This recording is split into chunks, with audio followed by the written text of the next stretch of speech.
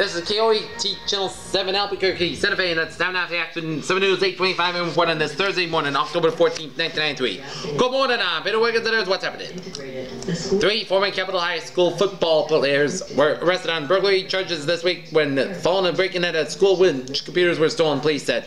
Nalo Gonzalez, 18, Mafre Rabal, 19, and Miguel Gonzalez, 18, were arrested near Capitol High School early Tuesday by a Santa Fe County Sheriff's deputy who said he stopped their car and found computer equipment, Santa Fe Public Schools in the backseat. All 3 young men were honor students at Capitol High last year and standout players on the football team according to the Jaguar football program. It has to be Bernie and Phil. Santa Fe Carolyn Mills set sail next week on a 7-month voyage of danger and discovery. The journey will take her and her companions along the 12,000-mile route from Puerto Rico to San Diego with stops along the way at exotic and sometimes perilous ports.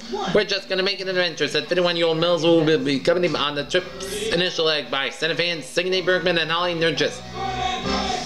Mills, an experienced sailor, organized in a trek, will sail the entire 12,000-mile journey. She'll be joined by 6 relatively inexperienced women sailors. For 2-month stints along the way, 2 novice male sailors, Santa Fe artists Jerry Cacho and his son Alex, will act as escorts for Mills on the Mexico side of their trip. The women crew members range from ages 50 to 76. On WBZ.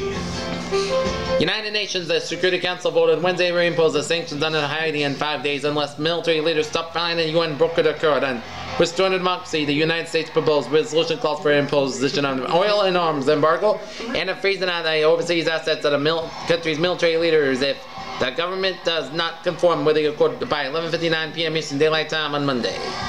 The resolution also threatens to punish Haiti further, possibly with a naval blockade, although it does not authorize the use of force.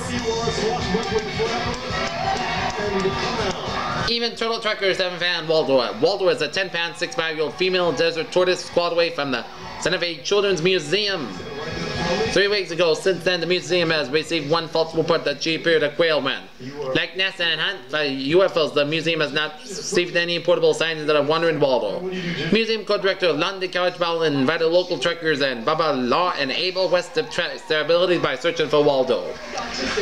Mogadishu, Somalia. The White House special representatives in Somalia says that Wednesday that the United States is seeking an informal truce in its undeclared war with General Mohammed Farah Aidid and would make it possible to begin withdrawing U.S. troops in early next year. Speaking to reporters, White House envoy Robert B. Oakley also said that he would not rule out in the meeting with Aidid, nor he indicated that it would have been the United States trying to prevent the general from becoming president of this country in the future.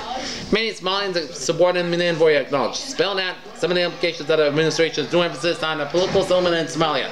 Oakley said the United States would not engage in any mission to arrest the general, even though he remains on the United Nations wanted list for his forces all of alleged guerrilla an ambush in June in which 24 Pakistani peacekeepers were killed. Oakley said an independent commission should determine whether Aidid's forces were carried out in the ambush. In the last few days, the U.S. officials have said today while they had no plans to arrest the general, they wouldn't take him into the custody if the opportunity presented itself.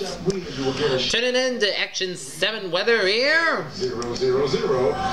For today, it is going to be hot skies, high near 68, low about 42 degrees. Currently in Albuquerque at 8:25 a.m., we got a temperature 53 degrees at Albuquerque, and over in Santa Fe 51 degrees. That's going to be for the Action 7 News 8:25 report on this Thursday morning, October 14th, 1993. Peter Wiggins, I hope you have a good day. I will see you later on. Bye-bye, buddy.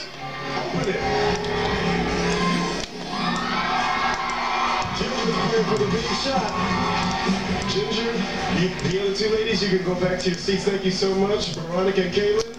This KOAT TV Channel 7 Albuquerque. It's 8:29.